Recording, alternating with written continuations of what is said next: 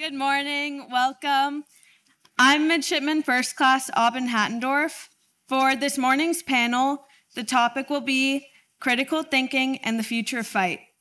What is the winning formula for the future fight?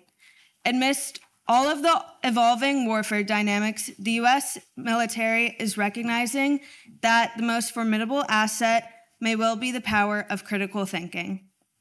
This realization raises a critical concern, whether the military educational institutions, particularly within the sea services, are adequately fostering this indispensable skill. Is there a risk of over-reliance on engineering-focused curricula at the expense of critical thinking? To address these vital questions, a panel of experts will convene to discuss their ongoing efforts to instill a culture of critical thinking across all branches of service. Additionally, the panel will delve into the essential qualities expected of military leaders today, with a particular focus on the transformative role of AI in shaping the outcome of future conflicts. Due to medical emergency, Captain Deal was unable to join us today. However, Dr. Hagerott was kind enough to step in to lead today's discussion. It is my pleasure to welcome the moderator, Dr. Hagerott, back to the stage. Thank you.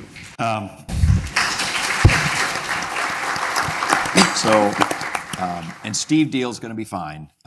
He is a giant in this thinking, and it's too bad he can't be here. True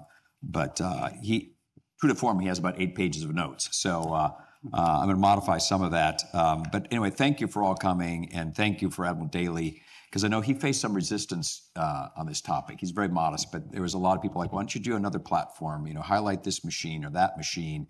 Why don't you talk about just AI? And he stuck with his thought like it's the human thinking in the age of AI, but he resisted actually putting AI in the title. I actually recommended it because it's much bigger than that. And then the Hamas event happens. So I want to thank Admiral Daly for that.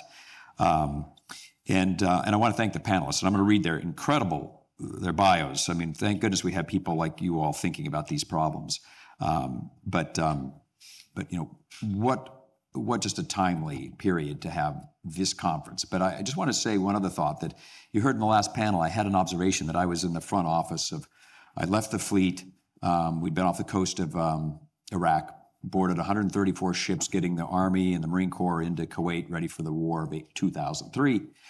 Escorted the Lincoln in. There's a photo of us being the missile sump, on the east side as they came in. But then I got drafted into the Rumsfeld-Wolfowitz office. And I just want to observe why this is even more important. And I want to, especially General Plehn, who's still wearing the uniform, and Paul, who's just a leading thinker on this, is when the World War II generation died away, a lot of judgment, perspective, intuition went with it. And so I watched that even though Rumsfeld was a Navy veteran, if you look at his resume, he was a test pilot in 1952 and was never in the war. Dr. Wolfowitz never wore the uniform. Military people, the Army in particular, tried to caution them on what we were about to do. And if you remember that famous moment when General Shinseki said, you're going to have to leave a field army in Iraq if you do this. And then it was announced he was retiring, 18 months before he was retiring, which was a way of cutting the legs off, right? And so I observed closely the attempt to grapple with the unknown, the uncertainty. And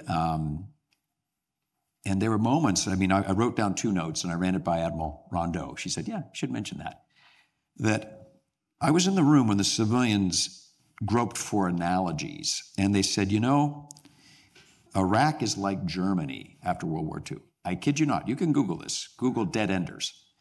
And Secretary Rumsfeld kept saying in meetings, these killings were happening is not an insurgency. We saw this in World War II. Eventually, a guy named Danny Benjamin wrote in Washington Whispers, there is no insurgency in Germany.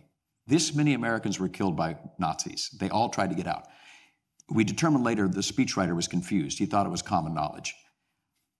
Then when we were trying to build Iraq, Secretary Rumsfeld referred to the Marshall Plan. It's Germany again. And the military people were unable to persuade him that something different was happening. And I saw General Abizade in there trying to explain, like, sir, it's not exactly what you think. And so I would just say that this is even more crucial for the military officers here, the veterans, the midshipmen, because the civilians have less and less grasp of what really is going on. And as I mentioned to some of the audience, in the Midwest, they're counting on us to get this right. And it's really about the thinking. And I want to thank all the industry people here. We're going to build the best machines. We're going to build the best fighters. Our defense industry is unparalleled. But who creates the thinkers? Who creates the thinking?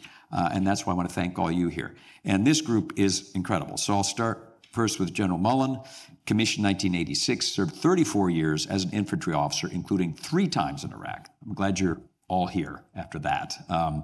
As a general officer, he served as the president of Marine Corps University, the director of Capability Development Directorate, Target Engagement Authority, Inherent Resolve, Marine Corps Air Ground Combat at 29 Palms, and at Training Education Command, TCOM. His position now is a 3-star position, so they really should give you a 3rd star after the effect. He retired in 2020 and is now on the faculty of the University of California and serves as a professor of practice at the Navy Postgraduate School, and has co-authored, I even have my book out, on the Fallujah Redux. And just tell you, I was in the room when the Fallujah uprising started. Secretary Rumsfeld said, just smash those people. And then the Common Marine Corps said, we've all got about 1,400 Marines, and you're probably one of those. And just the look on their face like, sir, everybody else is on the way out. And so I'm glad you made it through that. General Plehn, United States Air Force, 17th President of the National Defense University, graduate of U.S. Air Force Academy Military Distinction in Aeronautical Engineering in 1988, distinguished graduate of the Squadron Officer School, as well as the College of Navy Command and Staff. So there's that integrative, comprehensive thinking. Received a master's degree of the highest distinction in National Security Studies. Holds a Master of Air Power Art and Science from the School of Advanced Air Power Studies, as well as a Master's of Aerospace degree from Emory-Riddle, which is a rival to the University of North Dakota. You guys are a pretty impressive school. And then Admiral Rondeau, who I work with on the E4S board, to the SECNAV, true trailblazer, one of the first women to break through the glass ceiling to 3 stars.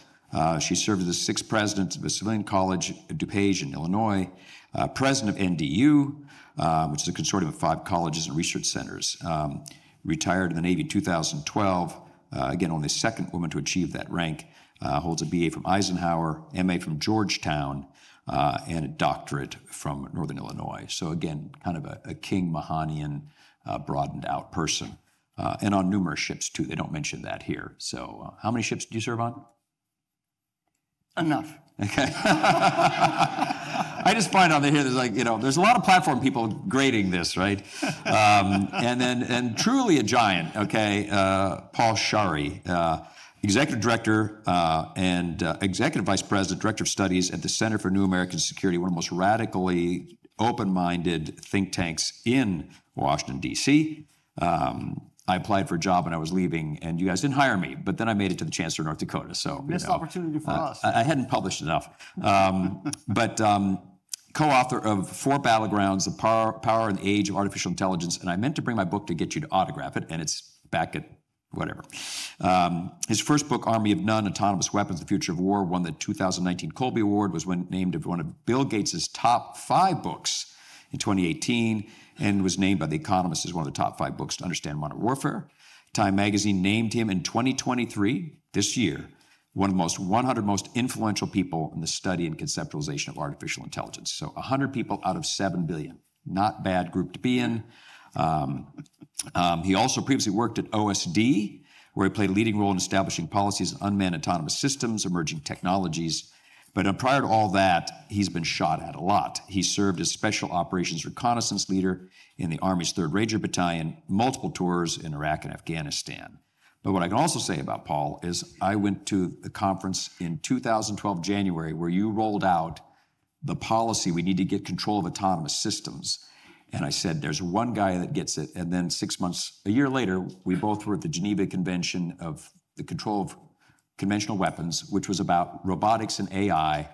And at that meeting, if you don't think this could be disruptive, 2 ambassadors started yelling at each other because we talked about breakthroughs where it could totally upend demographic differences, industrial differences, if you add AI and cyber, and the one basically said, before that happens, we will unleash our entire nuclear arsenal at you. And then they had to calm everybody down. So, I mean, this has been building, and we're now here. But anyway, wonderful group of people. Thank you for coming. And so a whole series of great questions, and we want to have time for the audience as well. So I would ask, Admiral Daly or others, because I think I might have left the actual sequence that remind me when we should stop for questions. But so I guess I'd open up this question, and I'll see if people want to jump on it, because I'm not sure who's thought about this most. But I know, General Mullen, you were thinking about this. But, how do you conceptualize this outthink an enemy in the context of the war that you see emerging? And, I'll throw this out. What does it encompass beyond traditional military strategies? If you want to reflect on the naval service, since you're a naval officer, do you want to start with that? Absolutely. Outthinking the enemy. All of our services in the United States and across the world, we exist for one reason. And that's to fight our nation's battles and to win those wars. Period. There's no other reason for us to exist. Fighting comes down to two things. Okay? One, you can either react to the enemy, and that generally puts you on the wrong side. You generally get surprised.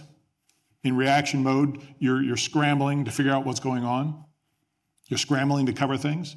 Or you can seize the initiative and get ahead of the enemy by outthinking them and taking it to them. And then they're reacting to you. They have no chance. John Boyd, an Air Force officer, talked about something called the OODA loop. Observe, orient, decide, and act. If you can do that loop faster than your opponent stands no chance. They're reacting to you. That's what outthinking the enemy is. We have to have the ability to do that. And unfortunately, there's a lot of things challenging our ability to do that these days. One of them is right in your pocket. It's called a cell phone. People think because they have facts at their fingertips, that means they're smart. Okay? All that is you can win a trivia contest. Right? What do those facts mean? How do you put them into context? How do you use that knowledge to outthink your opponent every time? Not just every once in a while, but every time, because that's what our job is. We have to be able to outthink them. And that doesn't mean at the general officer level. It's important at that level, certainly, but it's all the way down to the lowest levels, okay? But in order to be able to outthink the enemy, especially at the more junior levels, you have to have trust. Your seniors have to be able to trust that you're going to take intelligent initiative. You understand what the intent is, and you can take intelligent initiative to get after the enemy, because nothing is faster. Because what I'll tell you is this: in studying our most likely enemy in the future here, the Chinese, their culture is do what you're told, period. When plans change, and they always do, they do not have the ability to react. A friend of mine was in Wuhan, China in 2019. He was a deputy in charge of the delegation for the World Military Games. And just a quick example of their inability to decide that permeates their entire culture. They had a huge cafeteria where all the athletes and all the delegations ate their breakfast, lunch, and dinner. He went up to the breakfast line. There were 3 people that were handling toast. One of whom took the bread out of the bag, put it in the toaster. Next person took the toast out of the toaster and put it on the plate, on the tray. And then the third person took it off the tray and put it on your plate. Well, he got his toast and it was kind of light. It wasn't really done enough. And he asked the question, hey, can I put it back in the toaster and get it toast a little bit more? Complete vapor lock. They couldn't decide what they wanted to do, all right? Again, very brief example. But the inability to think, the inability to decide, the inability to act, that is an advantage we have. Because I heard somebody talk about it last night at the reception. Technology, we no longer can count on an edge in technology. Things are moving too fast. It's proliferating too widely, relatively inexpensive. Numbers will never outnumber the Chinese. It's not going to happen. But we have to have the ability to outthink them. They were handing out Mick Ryan's book earlier. One of the things he talks about, the intellectual edge. That's the ability to outthink the enemy all the time. Stay ahead of them. That's what I think it is. You want to add to that one, General Plehn? Yes, please. So to add to General Mullen's excellent points and I would also like to thank the previous panel for a really outstanding Yes. foundation for the rest of the discussion today, because I'll build a little bit on that holistic thinking, not just platform agnostic within the Navy, but in the joint community, where you have to have every service contributing to the overall plan. And it's not just, here's the plan, how can you help me? It's bringing all of those elements, both of military, economic, diplomatic, informational power together into the same room to have that discussion. But I think it's important for us to try to deconstruct, what do we mean by outthink? And there is a danger that lies in that. We may fool ourselves into thinking we know what the enemy is thinking, right? So how many of you have ever played the game of chess? Yeah, a lot of people, or at least you know about it. That is a world of perfect information. You know where every asset is on the battlefield. You know the exact capabilities of every single asset on the battlefield. So why is it such a hard game? Because it's interactive, and you don't know what the other side is thinking. You don't know what their intentions are. So in addition to the fact that humans are more important than hardware, special operations truth number one, that's the community I grew up in, it's important to try to discern what the enemy is thinking, or at least shape the way the enemy is thinking. And there's a few ways that we do that, right? So we have exquisite intelligence capabilities that try to help us discern what the enemy is thinking, what the enemy's intentions are, so that we can try to get ahead of that. Now, there's a vulnerability in that as well. It's called deception, right? We did that exceedingly well in World War II, right? And there's a phrase that says the truth is so important that it must be protected by a bodyguard of lies. And I believe Sir Winston Churchill said that as well. And then all of these things connect together into, how do you really get into outthinking? And a book that we read up at Navy War College back in 1998 and had an evening lecture was The Innovator's Dilemma by Dr. Clay Christensen. And it is as relevant today as it was 25 years ago when he wrote it, because one of the fundamental theses is, how is it that really good companies or organizations like Department of Defense and our services, how is it that you might continue to invest in your success and then you get gobbled up from below by a competitor that you never saw coming, who is doing the same or similar thing in a fashion that's fundamentally better, cheaper, or faster? So I offer those just as some initial framing thoughts to continue the discussion. Thank you. Great. Anybody else want to jump in on that? We've got a lot of questions. We're going a lot of different directions, but yeah, let me just add to this a little bit. So, outthinking the enemy. It's really important that we don't, and I think that the general certainly said this well in his way. It's really important not to have an intellectual conceit about that. So, mastering, I mean, this is a Sun Tzu first principle, right? Truly knowing who's on the other side. So whether or not you're playing sports games or, and watching the Diamondbacks completely dominate as a surprise the Phillies last night, okay? Knowing the other side is really important. So how much do we understand the enemy or the competitor? So when I grew up in the Navy, it was almost required reading on our own to read all about this. It was dense reading about the Soviets and the whole Soviet structure, because it was a Cold War. So the conceit can be, well, we can outthink the enemy, and so we will, without really having a context about what the other person, the competitor is thinking. The mastery of the equipment and machinery is required in order to have operational proficiency. The mastery of the competitor is really important. So understanding that and outthinking the other side, so the chess player, I have studied the player, I'm really working to understand how he or she moves. Do we know that?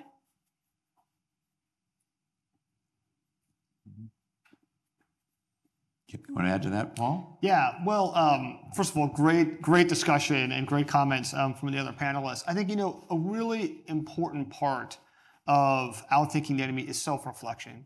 And I'm glad that you raised, Mark, at the beginning, a lot of the decisions that led to the invasion of Iraq and some of the aftermath. This is an area where I think the U.S. defense community really struggles. There's a lot of thinking that goes on. There's like tactical thinking, a lot of strategic thinking today about China. What does China want? What might be the factors that might lead Xi Jinping to decide to undertake some military action against Taiwan or somewhere else in the region? How do we deter that? What often is lacking is the ability to take a step back and reflect on our own thinking processes and where we've gotten things right, where we've gotten things wrong. If you look over the last 20 years, we've had some horrific failures in U.S. foreign policy.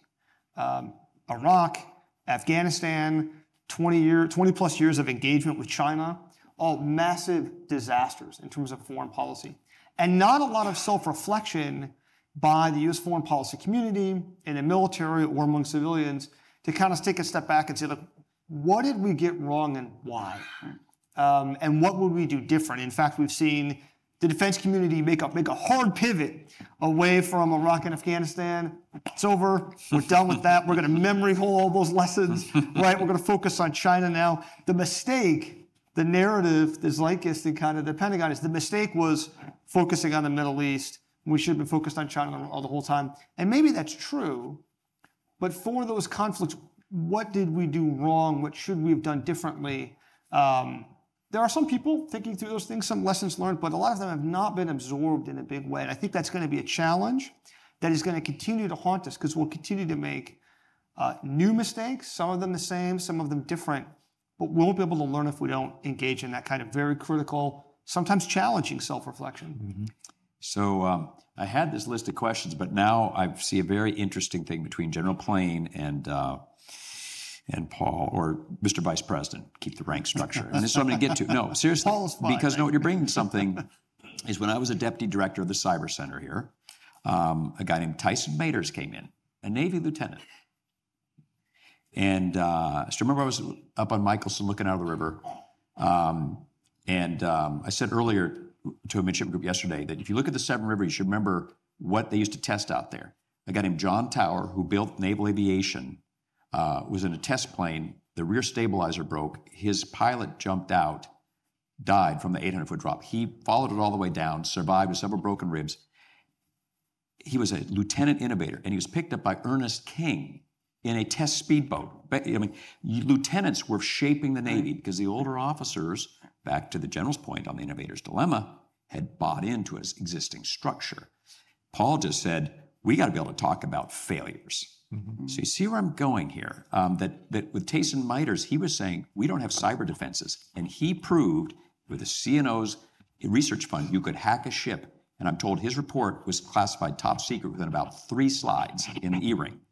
A Navy lieutenant on his own with some other guys from Johns Hopkins. So building on these 2 comments here, let me ask the question. In a zero defect, you have to have a perfect record to get promoted.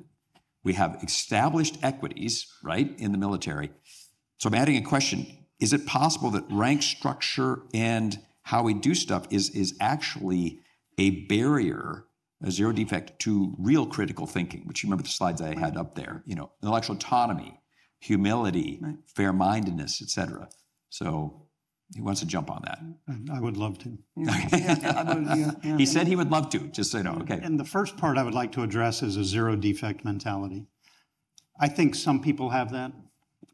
Institutionally, possibly. But there are a lot of great bosses out there who know that the way to develop junior officers into senior officers is to give them responsibility, let them go out and fail. And they're going to learn a lot from those failures. If you ever go into the Vice Chief of Naval Operations office, yes, this Air Force guy has been in there, on the wall is Admiral Nimitz's first fit rep. Anybody know what that fit rep says? Mm-hmm.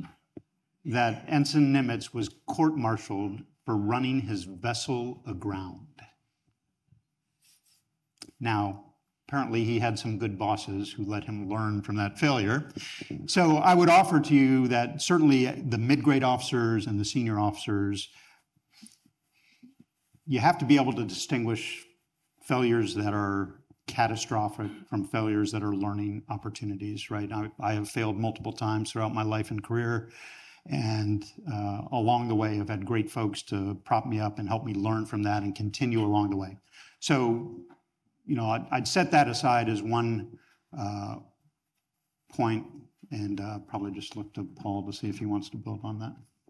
So, Paul, you in fact, I had a similar list, and Pete asked me to calm down a little bit because I said, the American people are counting on us to get this right. And you start listing, after Korea, Vietnam was a disaster. The Middle East, disaster. Iraq, Afghanistan, 9/11. How is it possible we let that happen, right? So do we have a learning culture that can learn from this? I mean, I think we have a culture that learns very effectively at the tactical level and I'm saying from mistakes, though, okay, when someone fails. People can't admit mistakes, right? And it's not just a personal thing. I mean, it's hard to admit mistakes for all of us, but culturally, there's just like huge institutional barriers to its cost to doing that for somebody professionally to stand up and say, like, I got this wrong. I've gotten a lot of things wrong over the last 20 years, but that's very challenging for both military and civilian professionals to be able to do that, and there's a big reputational cost. And I think that's really harmful to our ability to then have some of those honest self-reflections. General, you see you nodding. Yeah, because Training Education Command of the Marine Corps, one of our jobs was lessons learned, which was a pet peeve of mine because we never learned anything, okay? Learning means something is changing, means you're getting better. There's an act of change that means, okay, yes, we actually did learn something. So I called it lessons observed. There are plenty of lessons observed where we look at something and go, wow, that didn't go well, move on, next. What are we doing next? Okay? We're not honest with ourselves because of, the ego thing. Well, I can't possibly be wrong, especially the more senior you get. Can't possibly be wrong. When, of course, you realize that almost on a daily basis, you are wrong, okay? I have been wrong on a daily basis. That's hard. Some other pieces about it, hubris. People have written books about hubris. The arrogance, the coming out of World War II. Hey, we won the big one, okay? Well, technically, we had a hell of a lot of help, and oh, by the way, the Russians did a hell of a lot more to win that war than we ever did, okay? But nobody really acknowledges that, okay? But how do you look at things? How do you understand things? Do you have the intellectual humility to actually listen to people, especially when they're poking at you? That's hard. Okay, not a lot of people have that ability to do that. And it seems today's day and age, a lot of people are very, very impatient. The only time they're actually sort of listening is listening to respond to what you have to say. They're not listening to actually truly understand what you're saying, take it on board, think about it, and say, okay, you know what? You've got some very good points there. Okay, some serious barriers to our ability to actually learn.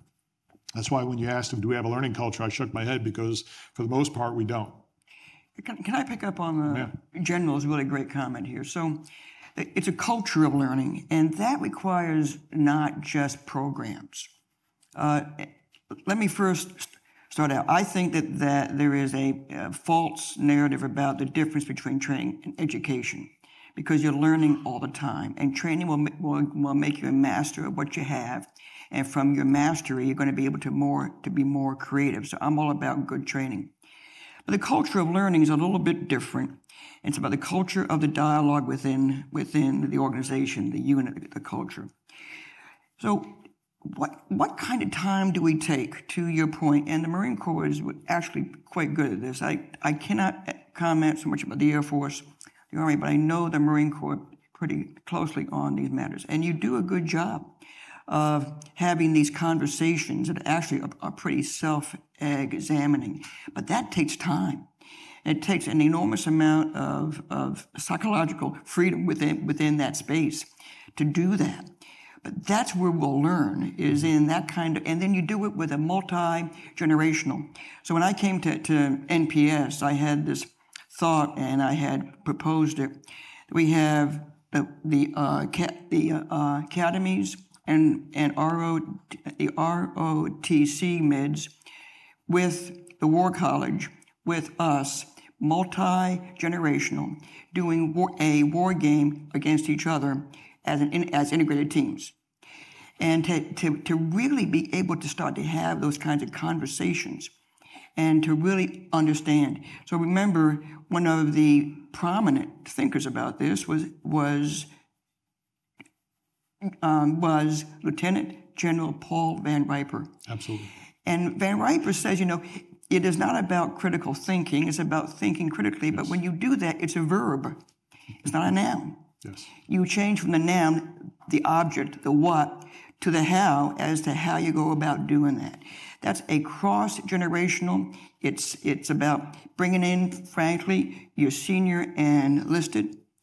And we do not talk about that because right now they are as good about some of this thinking as any officer who has been commissioned.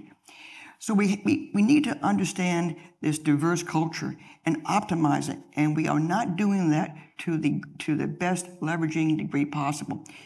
Teach each other, have that dialogue with each other, test each other, and do it in a way that is civil and dignified. We will serve the nation by that dialogue. Could not possibly agree more. Okay. Yeah, this is going interesting places. And again, if Admiral Daly's staff can remind me when we get to questions, because I can see you can keep going. So let me try this out. We have a risk-averse culture. The media with blogging, oh my gosh, they just destroy anybody. If somebody gets hurt, how reckless military, one of our people got hurt. We had, the Theodore Roosevelt situation, which led to the Secretary of the Navy. One person died of COVID out of 6,000. And it was in all the papers, like, how dare one sailor die? I mean, the Chinese are probably watching this, like, are we a tough, resilient organization that's willing to take losses, right? But we now have this thing called gaming in virtual environments. Could virtual environments be the way you make mistakes, but you don't smash, a $2 billion ship? Any thoughts on that? Gaming could replicate reality enough that we could do this without the risks. And again, that wasn't on our pre-question. So if you're like, he's going off script, but I'm just trying to build on this. How do you take risks, make mistakes, but not hurt people and get fired? It has to be done correctly. You're right. Going back to General Van Riper, who I'm a huge fan of, there was an exercise called Millennium Challenge where he was hired to be the red team, the enemy. Okay. He destroyed the blue force. And they stopped the game, said, whoa, stop. Okay, hang on. Let's reset and let's do that over again. And they reshaped the rules so that couldn't possibly happen again. And he said, okay, I'm done. Thank you very much. I'm out of here. You're not doing this realistically. So if you're able to do that realistically, another person I admire is Dr. Williamson Murray. Unfortunately, he died this past summer. He wrote about innovation between wars. And one of the things he talked about was the Navy in particular, in their wargaming for World War II, what would become World War II, they were very realistic about how they went about their wargaming. And Admiral Nimitz even said the only thing we didn't wargame for was the kamikaze. Okay, everything else we kind of foresaw. Not that they got it right, but they kind of understood things a lot better. So if you're realistic about it and you're not playing the game to get a certain answer, a predetermined answer because you want the technology to work that you just spent bazillions of dollars on, or you've got egos, you've got other things. It's got to be honest, it's got to be realistic, and it's got to be very hard-edged. What about being so realistic people could get hurt in training? And to give you a contrast, when I was captain of a ship, I was in a meeting. I won't say which flag officer said this, but he said, this MEO operations stuff you're doing, maritime interception operations, some guys got hurt out there, and we may just cut that whole BS because we don't want anybody to get hurt in Second Fleet. And then 9/11 happened, and we were boarding everything. We had on my ship 134 boardings in storms, Iraqi intelligence ships, and people could have got hurt, right? But it was fascinating. We were such a peacetime culture, like, don't let anybody get hurt out there. So my question is, should we be doing realistic training where you can get hurt, or can we just simulate this stuff, and is that good enough? Anybody want to jump on that? Maybe the college university president. I would love to jump on that one as well. And it's hard to figure out where you want to come into this because it's such a complex topic. But to address your first question that deals with risk and potential injury or loss of life to our service members, when you look at training accidents and loss of life in World War II and the lead up to World War II, and you look at where we are today, order of magnitude better today in terms of the safety of all of our training programs. And make no mistake, we are not a risk-free enterprise. General Mullen described our raison d'etre at the very beginning, right? Fight and win our nation's war. That is not a risk-free endeavor. And it requires training in a whole host of mission sets. So my 05 command was our Air Force Special Ops training schoolhouse for AC-130 gunships and MC-130 Talons, 6 different simulators. So I've been thinking about this for about 20 plus years. The new term of art is GEMS, games, exercises, modeling, and simulation. And they're all distinctly different, but they're kind of focused on a common purpose. And you can wind this back to Korea and the Vietnam era with the advent of Top Gun, Red Flag. Those are exercises where we are trying to get those warriors their first 5, 10, 15 combat missions in training before they have them in combat. And it proved to be incredibly effective in terms of reducing the loss of life in your first few missions, particularly for the aviators. So extrapolate that into today's world where the immersive learning, virtual reality can recreate a lot of what you might see in an actual airplane or on an actual ship. The question is, how realistic is it? It has to be positive training. It can't be negative training because then you're going to be building habit patterns that will get you in trouble or get you hurt later on. So this is really an important discussion. I will tell you that the notion of M&S and how we do it in the military and the technology that we use in gaming and GEMS. This is why military education is a different animal. How we look at risk is different. So the notion of truly testing things in a GEMS environment is what we are working to do at NPS, but it's what we all need to be considering. So this is not an objective exercise talking about education. It is not an objective exercise. It has real application in real terms, and we know that from the start. So when NDU or NPS, or the war colleges, or the academies and the military portions of ROTC, when they're talking about these things, there is an intimacy to the loss and the win that you do need to take very seriously. So it's not just a game where you say, okay, we've got this, these guys shut up and these gals gone. This is real stuff. So when I was in a meeting with the CEO of a major company, and he wanted to test me. This was back when I was a lieutenant commander, and he gives me this case of you're going to take a hill, and you're guaranteed to take it, but you're going to have a lot of loss if you do direct. Then he's talking in very civilian terms, and then you can go around and maybe not lose as many people, but he goes through this thing. What would you do? I said, it's different for you than it is for me. The risk that you have is a loss of revenue. My risk is sons and daughters and husbands and wives. And so there is an education piece to this. I am different as NPS from any other school in America that is going to talk about these things because I have a military obligation. And so when we talk about operations research, I'm talking about operations research and targeting and missiles and undersea warfare. And I'm not talking about it in terms of the revenue and the loss, the profit and loss. We need those folks to take those risks because they are part of our economic engine of America. But it's a different calculus. So when we talk about education here and about what we do, we got to take very seriously that risk is a different factor, and that's what drives us to understand win and loss. So, interesting. So we're talking about the risk to human life. We're talking about the risk to human careers.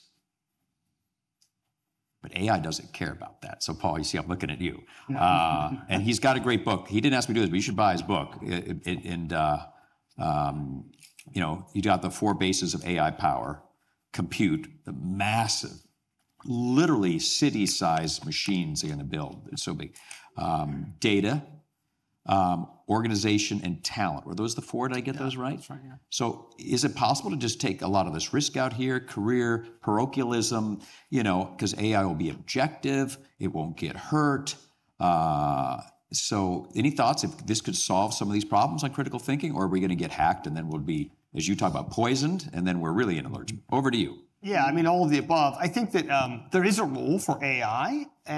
It's not going to replace the need for critical human thinking, but it is going to replace humans for some types of decision making. And I think we need to be willing to accept that, embrace that. And one of the big challenges for not just the military, but frankly society at large over the next several decades will be to figure out what are the things that we're comfortable with machines doing and what are the things that we want humans to do. And what's going to be challenging is that line's going to move because AI is going to get better over time. Human intelligence is not changing fundamentally. There's some evidence that IQ is growing over a longer time period, but not in the short term. And so that's going to be, I think, really challenging. What we need to get to is the place where we have a good intuition about what these machines can do and where they're going to fail. So we know when to use AI appropriately. We have that today for physical machines. So the military service members that operate our aircraft and ships and tanks have a good understanding of the creaks and groans of these physical machines, of how far they can push them, what their boundaries are, when they're going to break. And we need to get to that place with these cognitive machines, with AI. And it's going to just take experience. It's going to take a lot of testing, but also just experience for warfighters to interact with these systems. Things like going and talking to a chatbot, to GPT-4 equivalent systems, and getting a feel for what can this thing do? What can't it do? I am continually amazed by the claims that I will hear about what AI cannot do, and then it can do it because it's moving forward very quickly. Just this week, I was in a presentation by a computer science professor, an expert in the field, who was saying, well, GPT-4 cannot do this thing. And I thought to myself, is that true? And so I went online and I plugged it in, and it could totally do that.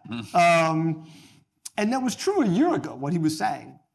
But it's not true now, and I think that's going to be to this point about our advantage is not going to come from the technology.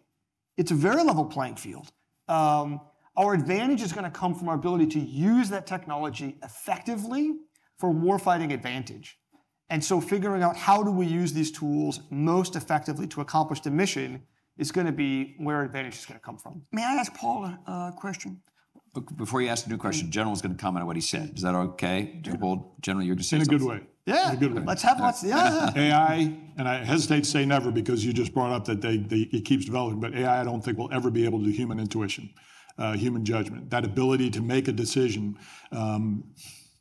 You can have a lot of input, but your ability to put things together, make a decision, use intuition to come up with some sort of an answer, especially in a wicked environment where there really are no good answers. You just have to come up with something that satisfies. I'm not sure artificial intelligence will ever be able to do that. Why do you think not? It can be poisoned. It can be spoofed. I'm a very firm believer in human in the loop. And I'll give you an example. I was Target Engagement Authority in Iraq. There was a patrol heading towards one of our bases. It was an Iraqi base. The Iraqis wanted us to hit it. Artificial intelligence, given all the information available, probably would have said, yes, you need to hit it. Okay? I was looking at it. I'd been watching ISIS for quite a while by that time, and they weren't moving like ISIS. They weren't doing things like ISIS. Okay?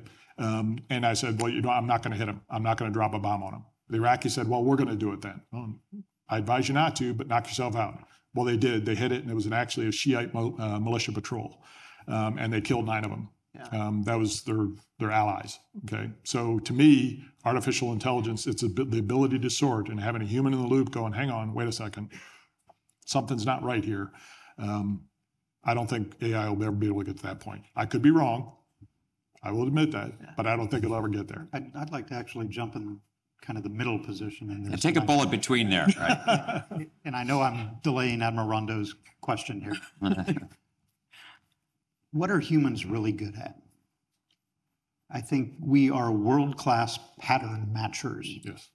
Right? So you've described two different ways of pattern matching, right? Human experience that then leads to intuition, or even Napoleon's coup d'oeil, where you really assess the battlefield in the blink of an eye and know exactly what needs to be done. But that's built on experience and knowledge and information and data. The same things that the AI engines are ingesting in huge quantities.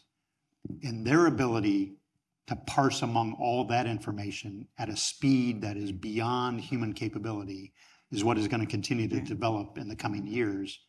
So what patterns will they pull together? What will they match? What conclusions will they bring? It's going to be partly based on the value system that the program is built with, just like humans are built with a value system when you grow up, when you get training and education in the military and elsewhere. So I am really interested in what we're going to hear this afternoon from Dr. Schmidt and from former DepSecDef Bob Work. I've heard them both speak on these topics before. System warfare. Yeah. We're moving into a brave new world. Here we are. Admiral Rondeau, go ahead. What was your First question? of all, I want to say how cool it is to be on the stage with these leaders, because I've known them, and it's a really good affirmation about what our leaders are thinking about. So it's great. So I have a chair at NPS, a former Navy cyber commander, Admiral T.J. White, and he and I get into a lot of different kinds of pretty cool conversations. He's talked about the fact that speed is really an issue here, and that information moves faster than reason. And so therefore, decision-making becomes much more intense and difficult because of the speed of the information is just kind of continuing. And reason is just a much more reflective process for good judgment and the best kinds of decisions and choices you make. How are you looking at that? Yeah, I mean, I think that is one of the challenges that we're seeing is in the current, if you imagine like a future war against China, right? The ability to get information about the battle space, process that, make these types of decisions, and then execute it faster is going to be a key factor in who's able to win in that kind of conflict. And the right answer is going to be some blend of human and machine decision-making because of the reasons that you're talking about. Like, there are limitations of AI today. The question is, where can we kind of use it most effectively? AI struggles at understanding the broader context, at what we might think of as applying judgment. What's that going to look like decades from now? I don't know. Like, never is a strong word to me, right? But certainly in the near term, there are huge limitations, and the human brain remains the most advanced general purpose cognitive processing system on the planet. And all these things that we're talking about sort of understanding the context, understanding human values, are things that AI is not necessarily going to be able to do. And we want to make sure that even as we're offloading specific tasks to machines, that humans are still in that kind of decision-making role. Wow. How much time before questions? Okay, well, he's coming up. So let me ask this question. I've been studying a lot on AI myself. I'm the former deputy director. I've given several talks. My first talk on AI was 7 years ago, so I was trying to keep up with Paul.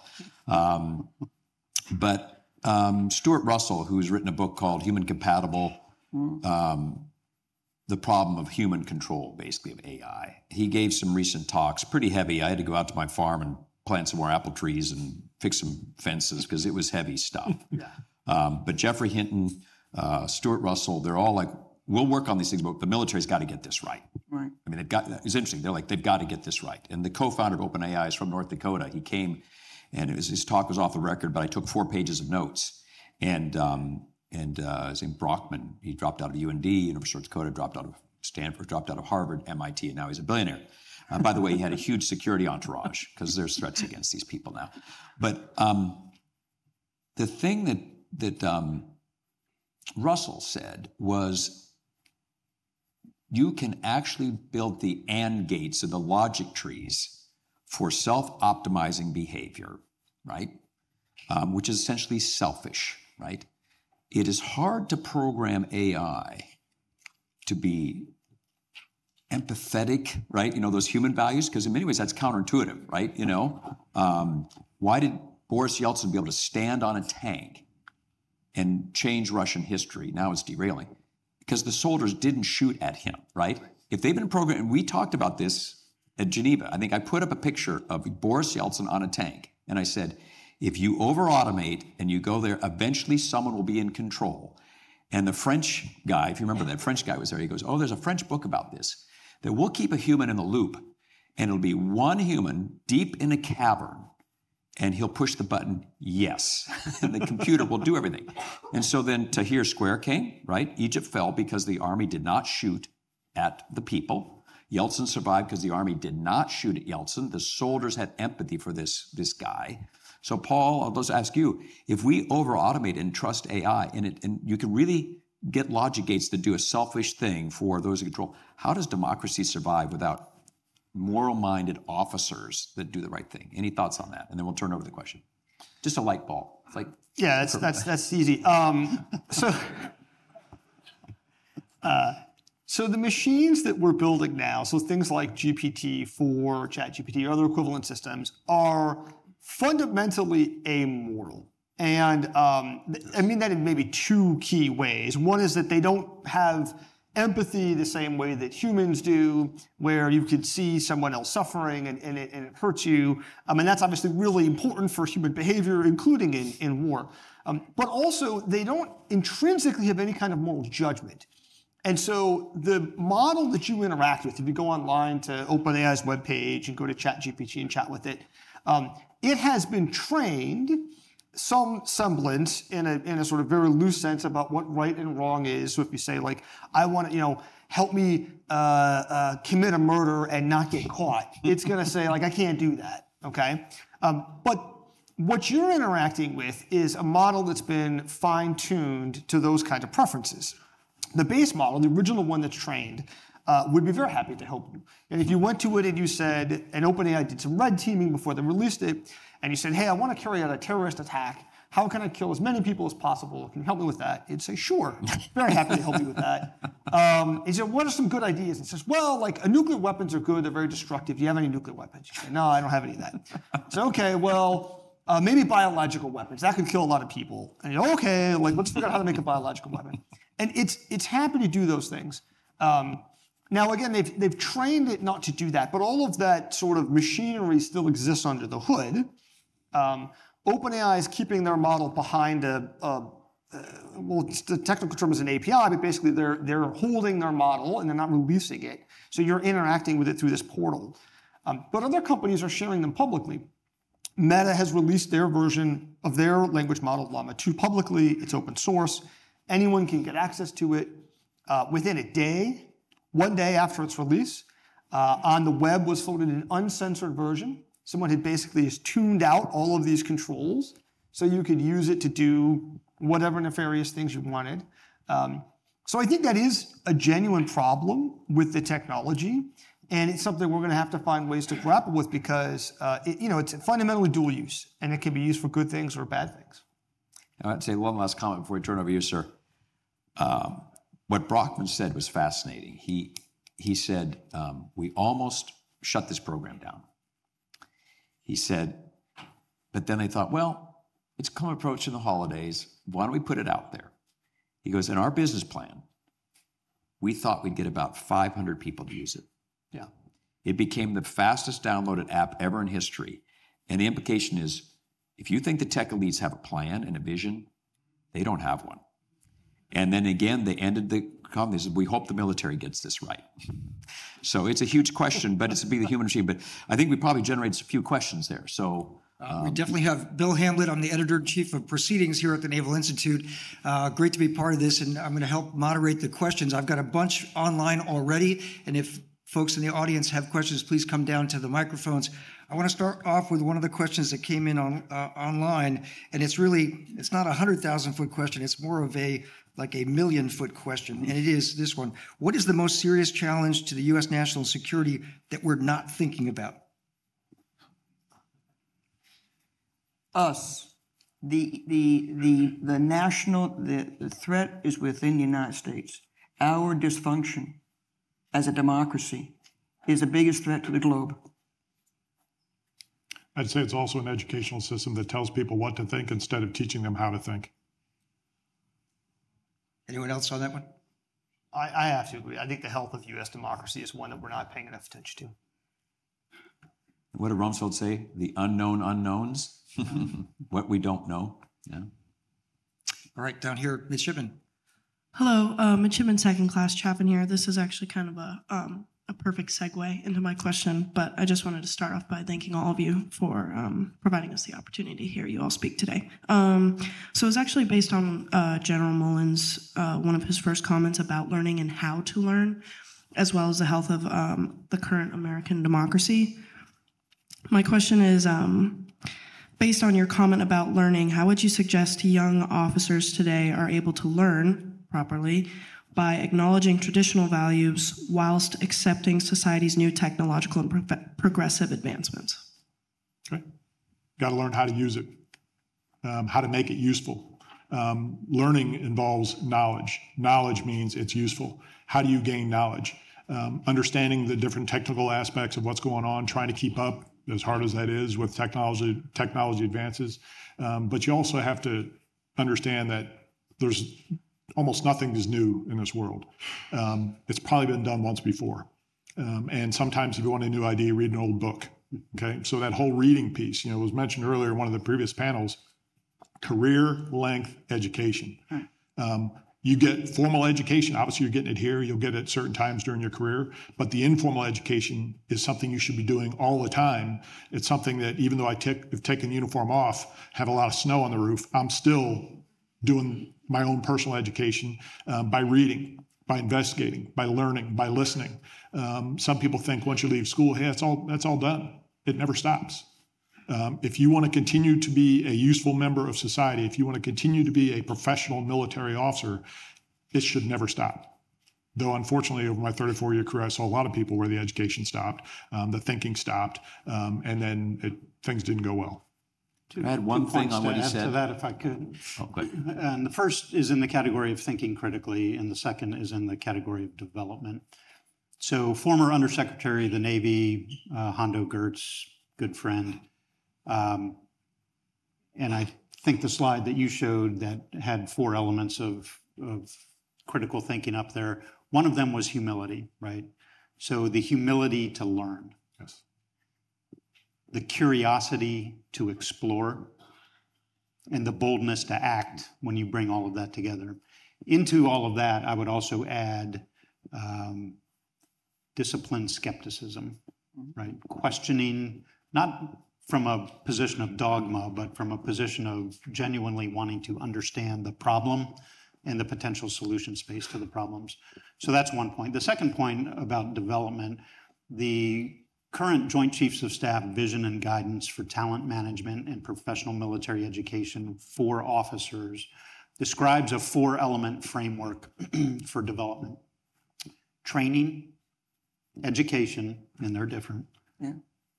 Experience, and self-improvement. Wash, rinse, repeat. You're in about cycle 2 in your life right now. We're in cycle 5, 6, 7 up here, and it will continue. It is that career-long, lifelong learning experience. And I have one last thing. I met with several academics yesterday. Put this thing down and be able to read books. This English professor is retiring, and they said, I can't even teach the same books I did when we went to the Naval Academy, because your generation is literally your mind is being restructured to short stimulation. Yes. And I said, I have to sign new books. So I would really encourage you. We've tried this in a couple school districts in North Dakota. We have put the phones away. The performance has gone off the charts. Yeah. They've literally taken them out of the room. And then the analogy I said is, how could you teach a class in engineering if you've got 6 friends standing on the side of the room handing you notes and laughing, right? That's essentially what's happening. So really think about being able to read long books. Yeah. Yes. So anyway, more questions, I'm sure. Over here to the midshipman. Good morning, ladies and gentlemen. Midshipman First Class Tawfiq, thank you for that precious time and for coming here today.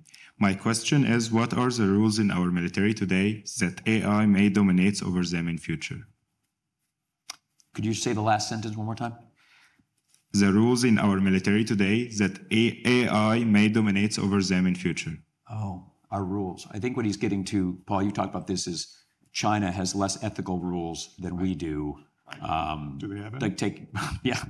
So, yeah, taking prisoners, showing empathy, Western values. Paul, do you want to jump on that? That AI would just blow through?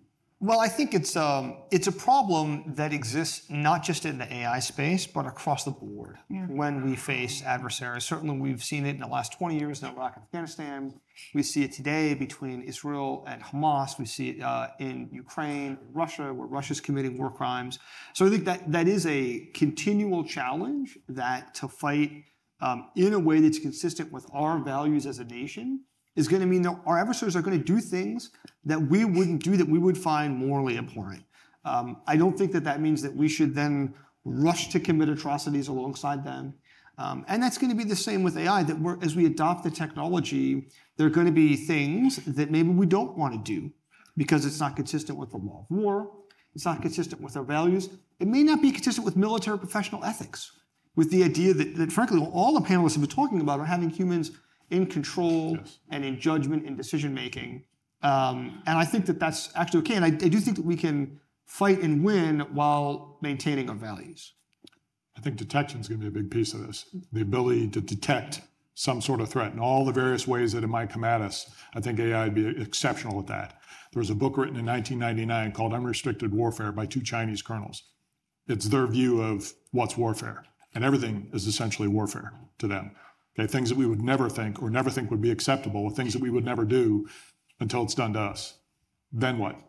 Okay, we have to be able to think through those things, but be able to detect the stuff coming at us. That's enormous. I think that's going to be one of the major roles for AI. I think another important element is, what is AI? I mean, we're really so early in this that we don't know what it will be or what it will do or what we will let it do 5, 10, 15 years from now. So a lot of us, when we think of AI right now, we think of the generative AI, we think of ChatGPT, we think of things like that. If you wind the clock back a little farther, though, I mean, you can almost think of airplane autopilots as a form of artificial intelligence, right? It's taken in a bunch of different information. We gave it some very clear boundaries of what we want it to do, this heading, this airspeed, this altitude. And as recently as 30-ish years ago, you still had pilots fighting the machine, right? There were a lot of reports as autopilots were being integrated into some systems that the human pilots didn't understand what it was doing. So they gave them an off button, right? Disconnect the autopilot. Are we going to have a disconnect the AI button in the future? I don't know. Kind of like what wasn't there for the 737 Boeing planes a couple times, that off button. This is the first online question that we got, and it goes back to your introduction, sir, at the start of the panel. What is the responsibility of military leadership when the civilian leadership they serve has clearly made significant errors in judgment? Well, if I could, one of the questions I frequently ask in the courses I teach is, do civilians have the right to be wrong? And the answer is they absolutely do. You give your best advice, you do everything you can, it puts you in a very difficult position, but when they make a decision, because they've been given the responsibility by the American people, you execute to the best of your ability. You don't have any other choice except to maybe resign, and then you lose all control over your ability to affect anything. So, just my thoughts. I agree. I agree also. If your orders are not illegal or immoral, you have an obligation to follow them. And I agree with that too. But the obligation comes with the obligation to also give it a point of view that is intelligent and informed. Yes, You must absolutely. do that. Yes. You must do that. Have the moral courage to do that. Have the moral courage to do it, because General that is an Shinseki issue. did. Many times, the moral courage to stand up there, and I'm telling you, woman, lieutenant commander, I've done that. And for the most part, my advice was listened to because I knew what I was talking about. And that's where careerism comes in, because when Shinseki stood up to an ill-conceived idea, if the rest of the Joint Staff would have said, we're all going to resign, there is no way a single sector defense would have plowed that through. Yeah. This is really hard, though, at times, because you're not quite sure if they know more and what is in their minds. So you got to understand their equities also. Yes. And what's inside their decision space. They may have some things that you don't know about, so it's got to be done with respect. And one of the things that we have to do when we become more senior is don't lose that moral courage. Because sometimes it's harder when you're more senior than when you're more junior. Because when you're junior, well, you're just a lieutenant, whatever. Okay, you start becoming a flag officer, and it's a turn that you got to make. And I think it's just at times harder, but you owe it. As much as they should expect from you obeying orders, you have an obligation to give them the best advice. Yes. And I just want to make one point. Since I've obviously been critical of Secretary Rumsfeld, it was Paul Wolfowitz who started the Joint IED Defense Organization. I was in the meeting when they were briefing all these soldiers getting their legs blown off. And General Schoonmaker said, I have no more money to up-armor the Humvees. And it was the most embarrassing moment as a military officer. The vice chiefs or chiefs were sitting around, and Wolfowitz said, who's got money to give the Army? And nobody offered it up. And then he exploded and said, at 4 o'clock, I'm taking $500 million to give to the Army, and either you guys find it or I'm taking it. And at about 3:59, Zackheim came running down the hallway. We found the money. But that's where civilians drove a solution to take care of our soldiers. And it was kind of a shocking moment. And that's where Mullen kind of rose to the call later saying the Army is my number one priority. So the civilians often get it right, let's face it. But we need to be able to speak our minds. And just one final piece. Our system is built on civilian control of the military. Yes. They are the elected officials. And when people advocate for overturning that, you can see the consequences in many countries around the world just in the last 6 months with a variety of coups in Africa because some military person thought their judgment was better than their elected leader. Professional militaries don't do that, period. All right. Luke Terrell. Good morning. I'd like to thank each of the panelists for being here today. Thank you. My question, kind of going along similar lines about AI, do you think there is a risk of over-reliance on AI systems in the event of potential tech failure or like hacking or jamming even for forward deployed forces? And if there are, what can be done to mitigate this risk? Yeah, I'm happy to. Yes. Every system has countermeasures, has vulnerabilities. AI systems can fail. They often can fail quite catastrophically. If the situation that they're in is not consistent with their training data or kind of the parameters they were designed for, they don't really have the ability to flexibly adapt the way that humans can. Yes. Their intelligence profile is often quite brittle, quite narrow.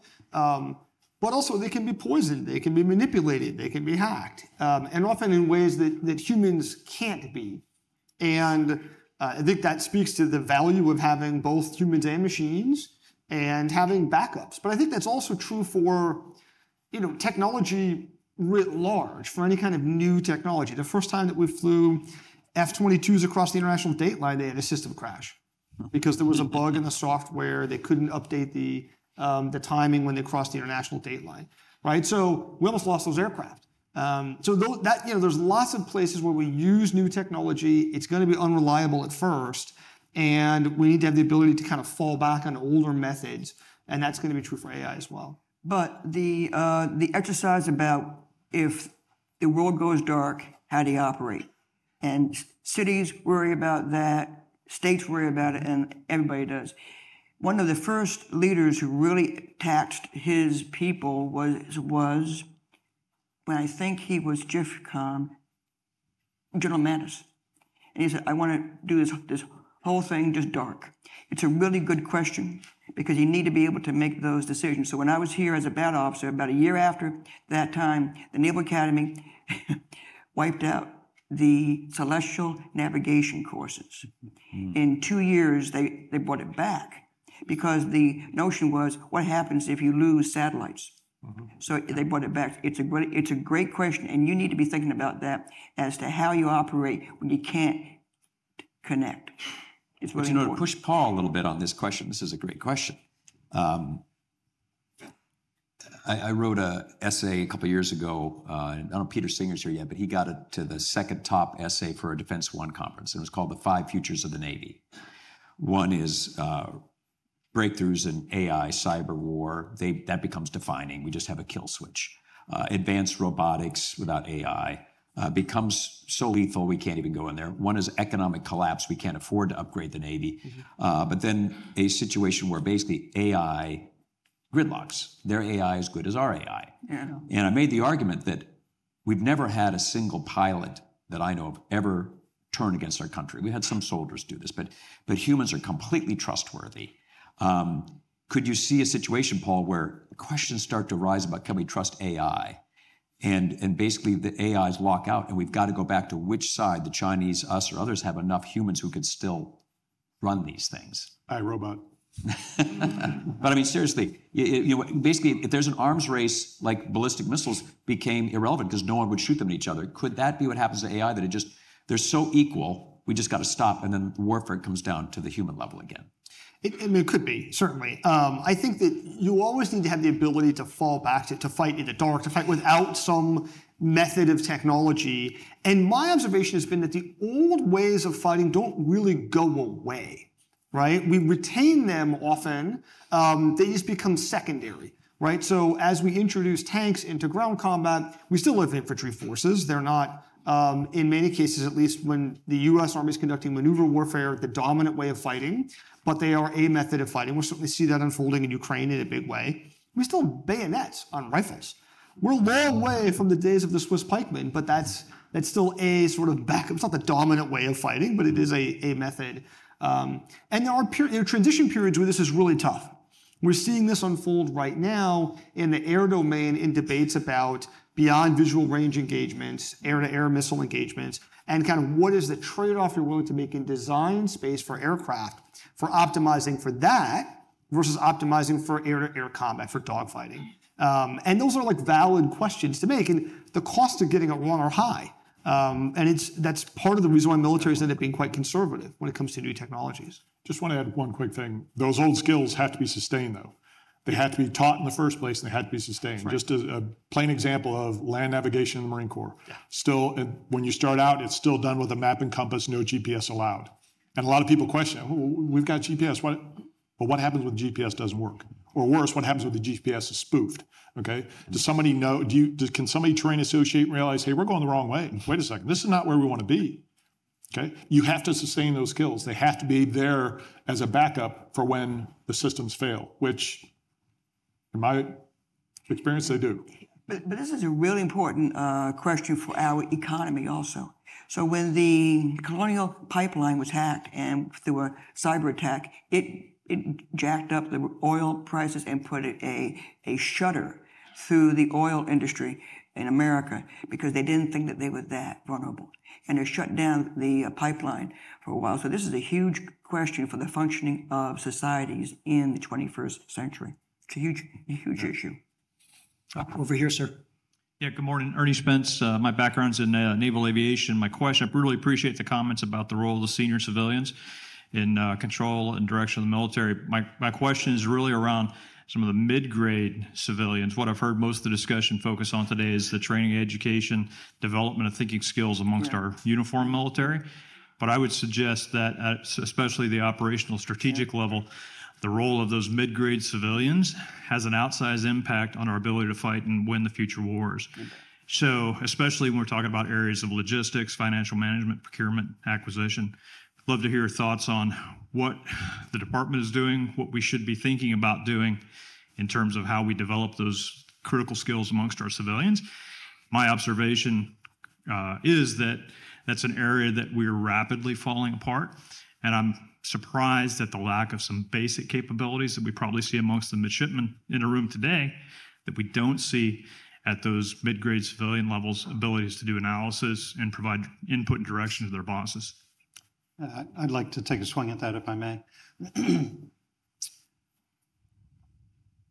So at some level, you're responsible for your own education, right?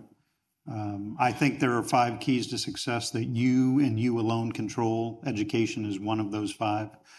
At the National Defense University, we have 5 different colleges. Of our 700 in-residence master's degree joint professional military education students every year, only half of them are U.S. uniformed military. The other half are DoD civilians, Defense Intelligence Agency, National Geospatial Intelligence Agency, et cetera.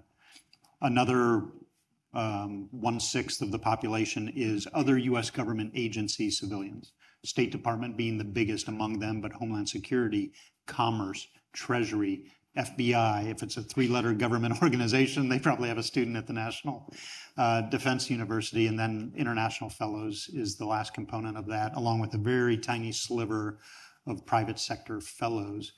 But the overall question, I think, gets to what is the national security education available to the civilian workforce? There's a lot available to you as the uniformed military workforce. I would tell you that a lot of them take Naval War College by distance learning or Army War College by distance learning, but they've got to know what's out there, and then they have to take the initiative to go do it as well. But it is very important. But I'd say we in uniform have a big role in that also, from the standpoint of we have stereotypes about them, they have stereotypes about us. How do you break through that and develop a relationship with, especially the mid-grade folks who at some point are going to be the senior folks, to have a discussion with them, to help them understand things better, to help understand them better, listen to what they have to say. You know, you develop that relationship, you may change the advice to their boss. They may see, you know, the value of education. You can help them. Do you know what's available to you? You can talk through some of the, I mean, a lot of them don't know that. All they know is they have to answer their boss. They have to get things done fast, and they move as fast as they possibly can. With one sentence, let me also riff off that. You made the word, this is the first time we have used that word, and it's you, of course, international. There's an international education piece here to share the partnerships and the knowledge. And we won't go into it now, but that's part of this too. We've got a question from our online audience. George Moore writes, my old boss was unpopular because he refused to do exercises from a script-determined outcome. He would also ask in pre-exercise planning meetings whether he should write the after-exercise critique before the exercise started, since it might be the same as the prior exercise. His question is, oops, sorry. It's in there somewhere. Yeah, where did this question? Are exercises realistic and often enough that we have personnel who are currently well-trained and able, and I'll add, able to adapt to changing circumstances? Well, one of the things we did in the Marine Corps is when I was in charge of the Marine Air Ground Task Force Training Command out in the desert in 29 Palms, where we do all our huge exercise. And before I got there, we did live fire combined arms, shooting at targets, shooting at bushes, shooting at things that don't shoot back, don't have the ability to interact with you, the chess player piece from the standpoint of going against a thinking enemy.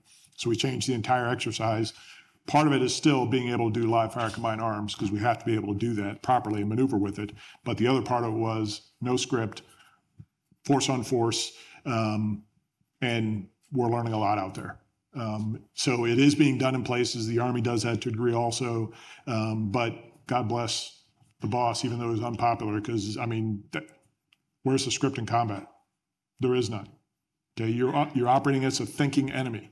So if you're conducting an exercise and the opponent isn't thinking and trying to get at you, trying to foil your plans, you're just kind of going through the motions. Check the block. Okay, we had an exercise. So building on that thought, I have served at four different times at Combatant Command Headquarters, once at European Command, once at Central Command, twice at Southern Command.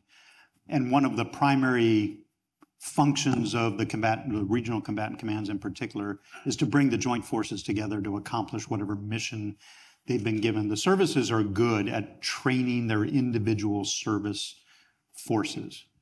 Special operations is good at joint training with joint special operations. We've gotten better at things like the Joint Readiness Training Center, the National Training Center out at Fort Irwin as well.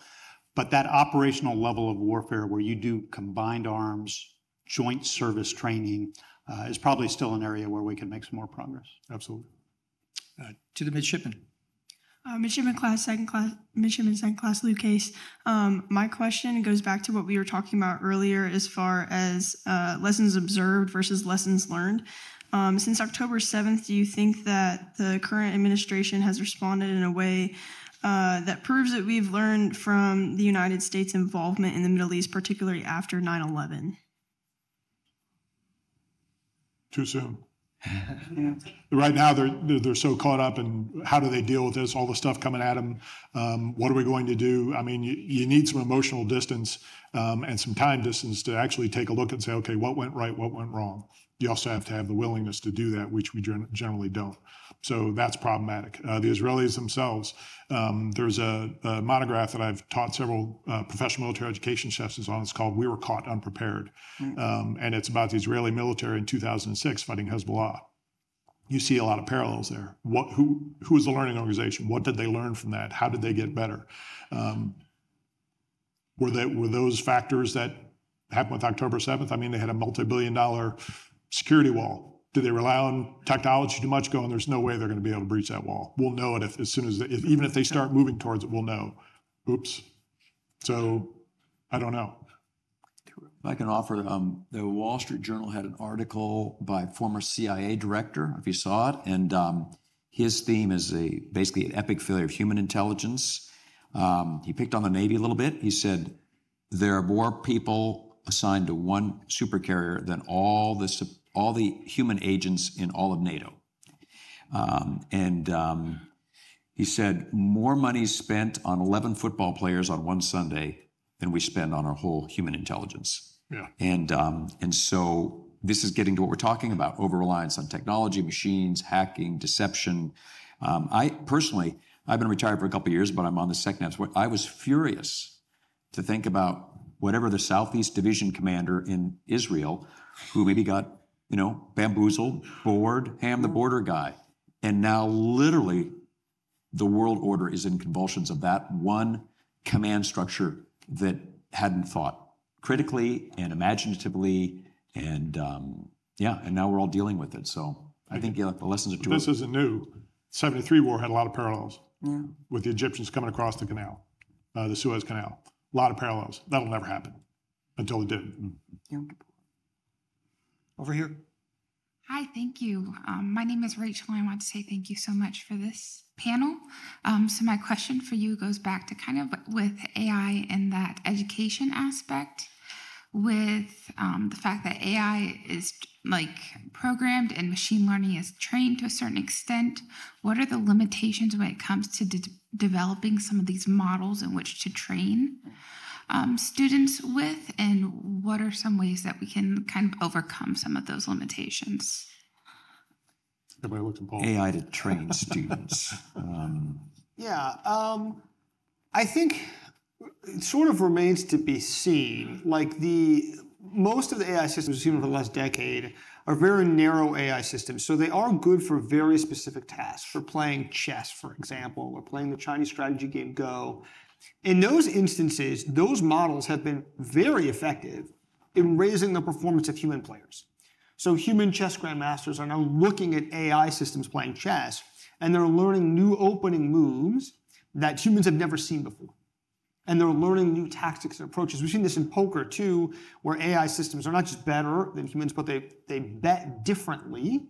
And then human poker players are adapting their strategies to try to adopt some of the things that AI are doing to kind of mix up some of their betting strategies in ways that could be more effective.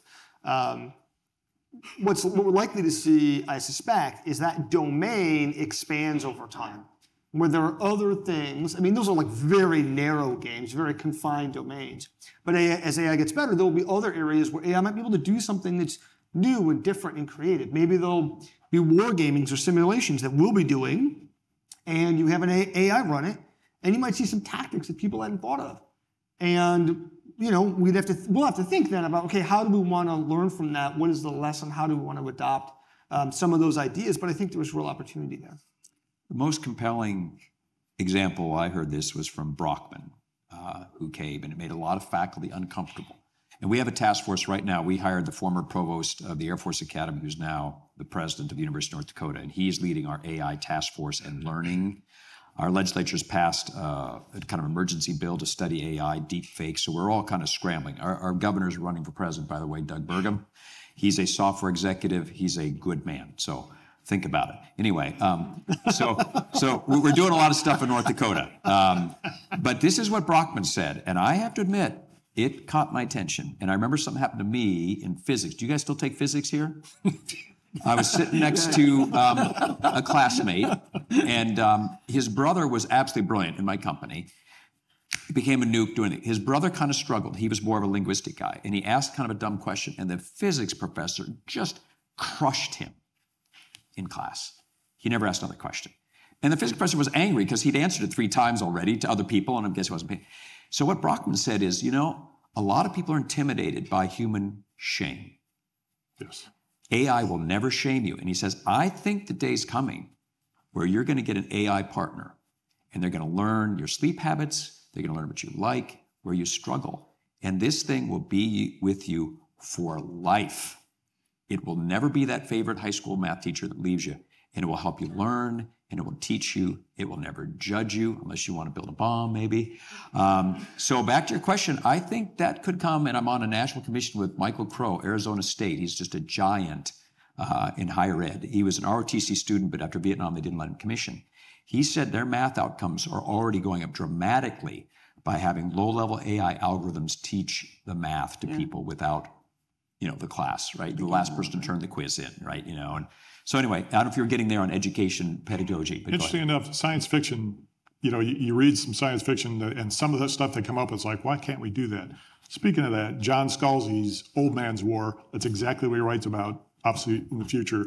And it's a very interesting book if you like science fiction. So military education, professional military education is moving towards outcomes-based military education. And you just heard the doctor mention the word outcomes. An important part of that is defining the outcomes you want your graduates to be able to achieve. So I think one area where AI may be helpful in the future, and this bridges a couple of these thoughts, maybe it's not your AI companion for life, but maybe it's the AI companion in the classroom who can analyze each of the students, figure out where they are in reference to the desired set of outcomes, and then make recommendations for how to get you there. A very practical illustration of this, although it's not really AI, was the Air Force's foray into pilot training next. So they would sit each of the pilot candidates down in front of a very simple simulator, but it had eye tracking software as well. So now the system knows what the student is looking at, when the student is looking at it. And this became particularly relevant for takeoffs and landings, especially landings. The 2 things you're really looking at, how many aviators out there? What are you looking at on your landing? Airspeed and altitude, right? And sometimes the students get distracted, and the eye tracking software can say, you spent X amount of time looking at your airspeed indicator, you spent X amount of time looking at the altitude indicator, you spent X amount of time over here, you know, which may not have been relevant to what you were trying to do at the time. So I think that's a potential application of AI in the classroom, in education for the future. There's another one here too. So I was the president of a large 2-year school outside Chicago, a great community college. We did some testing with high schoolers, and to your point, Mark, it was great. It was early AI teaching math. And we all of a sudden had students, one, who did not believe they could do math, believing they could, because they had an AI component with them. And then they began to believe in themselves as learners. Think about that for admissions and recruitment for the military, where people are told what they cannot do or what they can do based upon ASVAB score. Now we add AI to it, and now I am starting to be a math learner or whatever. The change in the entire community college ecosystem is phenomenal with these AI teachers and companions, with pilots. And frankly, it is a key to getting folks in the workforce, both within the military and outside of it. It will help people to learn faster and better, and not be judged right up front as to what you walked into, but what you are able to become. Next question. About 5 years ago, SECNAV Spencer came up with the Education for Sea Power initiative. It didn't last very long, but it was fully embraced, although it didn't last very long. And now SECNAV del Toro has come up with it again. Why will this be different? Can I answer this? Because I was on the EE4S board, and Steve Deal, who's not here, and BJ Armstrong, are you still here? Yeah. Terrific thinking. I mean, the work was phenomenal. The diligence was phenomenal. And that diligence and the conclusions, the analysis, the work still stands. So the homework is still good. It's about the decisions that leaders make based upon resources or perspectives or dispositions. But this work can follow through with a leader who's willing to pick it up. So SECNAV del Toro saw that. He's been in all three of the schools. He is committed to education. But the work that was done continues on. So he picked up that work and then stylized it to the current time. So I think it's good work. It will continue to be good work. It's about leaders and their choices as to how much it then is sustained. If I can just add 3 key things in this strategy, which have been signed out. Everyone should read it. Is one, we need to get more resources. They recognize that. Right. I can't imagine being a faculty member at Annapolis now, the housing prices. This is insane. But you know, we've got to do things like that. Secondly, we've got to think as a Navy university system. The War College, the PG School, the Navy Community College, the Naval Academy, the Marine Corps schools, thinking integrated, getting to scale, sharing. It says in there, share professors. If a Chinese linguist at the Naval Academy has a health issue, then someone from the War College should teach that class. Correct. Right? But the third thing, which is absolutely groundbreaking, is it links career management and education, which we said earlier, a observed fit rep going to the general school. Okay, so it's got real stuff in there. But the last thing I'd say, he's telling all the leaders, no, you need to do this. I can't micromanage you here. It's like, correct. Exactly so they got to get on it. They can't slow roll this. But it does take some money and time. Yep. It also takes changing culture. Absolutely. Because the service has to value that education. And if they don't, all the education for sea power stuff in the world is not going to go anywhere. So I want to, forgive me, so I want to applaud the Marine Corps on this. Commandant Berger put his own stamp on learning and education. At NPS, our numbers of Marines, both enlisted and officer, has doubled. Your Marines are doing great work, and they're the top of the class. So when the education strategy said we're going to start doing fitness reports, the Marine Corps began that a while back. And to let you know, the fitness report standing and ranking is not based upon your GPA or your grades.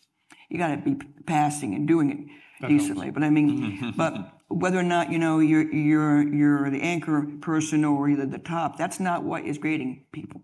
What the Marine Corps is grading is the value of the research you're doing linked to the Commandant's guidance and the Marine Corps priorities, and how does it now transition to capability. It's about how you're applying the knowledge, not that you acquired it. It's how you're applying it, and that's how the fitness reports are being done by the Marine Corps. Navy is thinking about it, but the tribes in the Navy have reasonable concerns. So, but the Corps has been leading the way on this.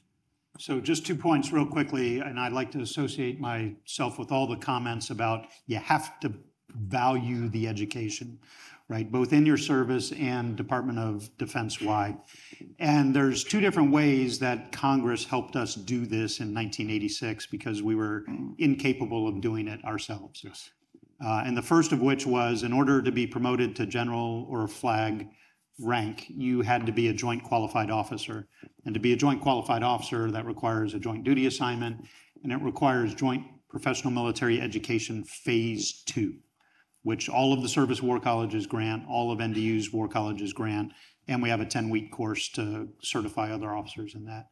The other thing they said was, as soon as you make that flag rank, you have to come for JPME level 3, which is taught at NDU. It's capstone, right? So I see almost every new Navy Admiral, Marine General, Air Force General, Space Force, Army, because they have to go through that course to develop a sense of jointness in the flag officer ranks. So how you value it is very important. We probably have time for one, maybe two more questions. This will be quick. I have been very concerned about the erosion of critical thinking. As part of my self-improvement, I've been doing a lot of research into it. Wrote a never to be published book on the subject. But in the course of my research, I uncovered a startling fact that I think will startle everyone in this room. I'd enjoy your reaction. Since 2013, the majority of states have scrapped teaching the scientific method. The next generation science standards have replaced it with teaching science and engineering practices. Mm-hmm. And Maryland is amongst 50, a majority of states that have scrapped teaching the scientific method in K through 12 education. I can say that I've got a review essay which was sent to me by through the Naval War College, by the way. A brilliant State Department officer at the War College has written an essay about Russia and misinformation. Okay, and one of the things they bring up is our attitude toward truth and facts and whatnot, and said, when we have challenged, just like Paul was saying, we have the law of war, the Geneva Convention. Putin is saying, but you have postmodernism. You say everything's the same.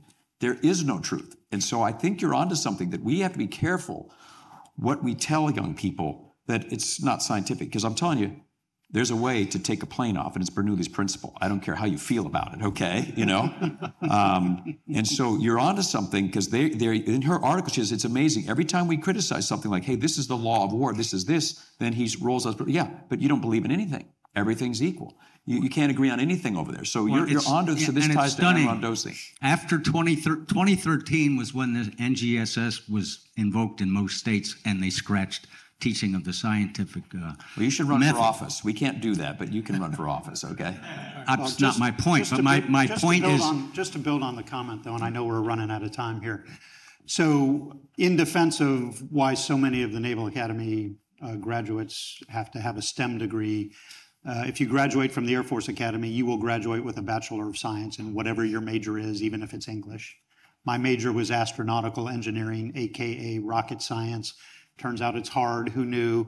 And then when I graduated, the Air Force and I agreed I would never do that, right? So that's why my master's degrees are all in the humanities and international relations. But it teaches you a way of thinking about problems that is valuable as you continue through your careers and through life. So hang with it in your science classes. You'll get But I think what we're losing is scientific method is the objective search for truth. I mean, that's a way to boil it down.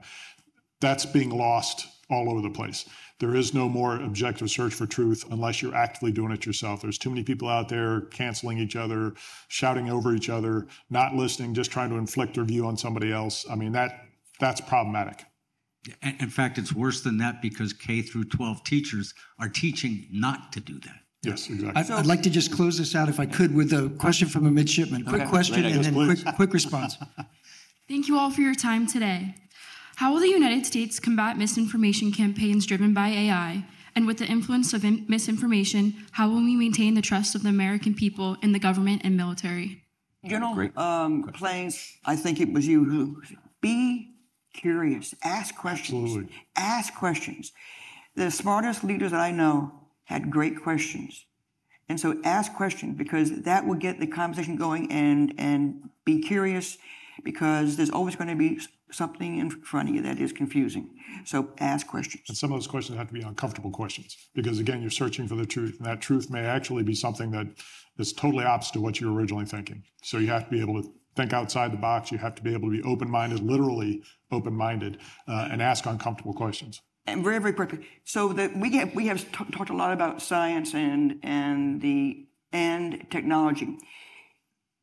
An intelligent force knows about culture and about the humanities and about the philosophers and then about science. So we talk about science and the art of warfare, but that is what John Paul Jones had talked about. That's what we saw with Nimitz. They're talking about the fully rounded individual, and that means a continuous learner for the whole lifetime. Absolutely. And make one other point. You all know the catastrophe of Edward Snowden. Edward Snowden was a a high school or college dropout. He was a technician, and he was turned because he didn't have the education you have. Philosophy, history. He didn't understand the world, so that's why it's crucial as an officer. You're going to have enlisted people that, until they get to community college, are going to be very vulnerable to misinformation. But you're getting grounded education, so I think you're part of that front line of misinformation. You'll have officers that are that way too. Yeah. All right. Sadly, we're out of time. We've got about 10 more online questions, and I think we could have probably gone for another hour. This was just an amazing conversation. I want to thank our panelists.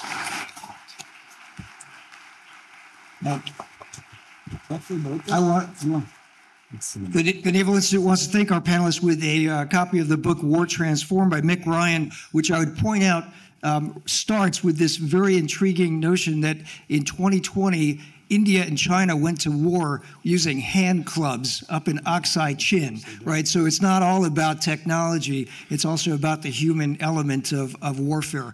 We're going to go now to a 45-minute lunch break. Lunch will be served on floors 1 and 3, and we also have seating on floors 1, 2, and 3.